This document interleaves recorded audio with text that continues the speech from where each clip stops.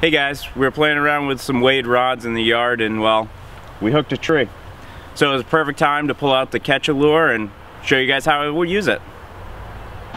To install your catch-a-lure on your rod, you got this notch right here.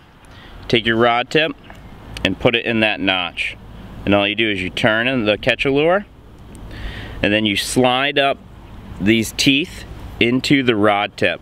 You can push down on it a little bit, that way it's not putting pressure on the rod. And just slide it in a couple clips until it's sturdy and it doesn't slide around.